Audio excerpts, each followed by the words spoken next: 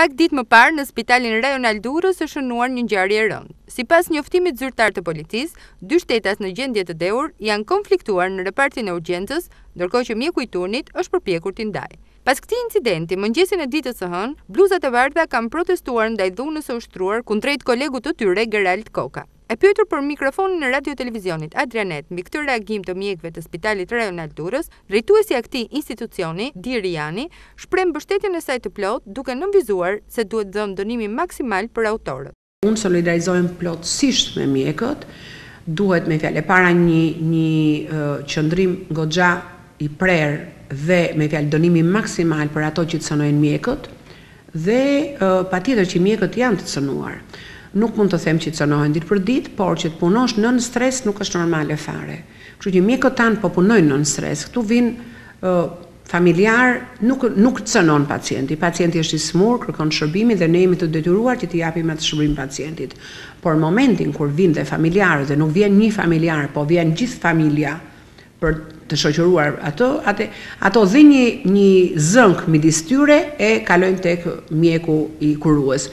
Në vimësi të këtij episodi dhe njëherë është në zbatim të urdhrit të Ministres së Shëndetësisë, Ogertha Manastirliu, numri 1 i Spitalit Rajonal Durrës sqaron se vizitat e familjarëve tek pacientët do të kryhen sipas orareve të përcaktuar dhe të unifikuar në mbar vendin. Ky urdhër është i domosdoshëm sepse nga këto vijnë të gjitha ato probleme që neve kemi. Ky urdhër është i domosdoshëm që çdo familjar duhet të bindet këtij urdhri dhe do t'i bindet. Dhe çdo familjar që është në urgjencë nuk do të lejohet të hyjë brenda. Ky është urdhër i prerë.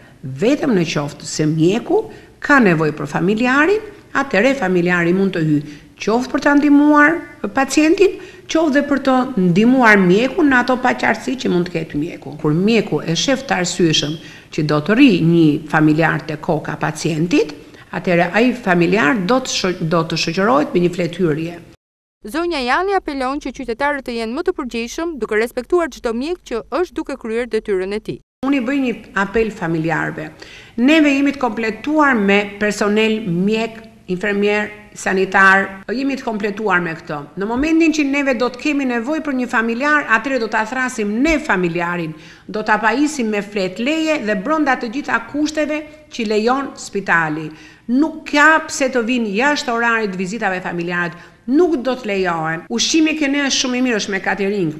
Veshmbathja shumë e mirë është me kompaninë që e ka.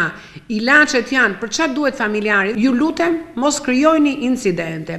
Oraret e familjarëve tek të afërmit e sëmurë që janë shtruar në spital do të jenë nga ora 12 deri në 13 gjatë paradites dhe nga ora 17 deri në 19 e mbrëmjes.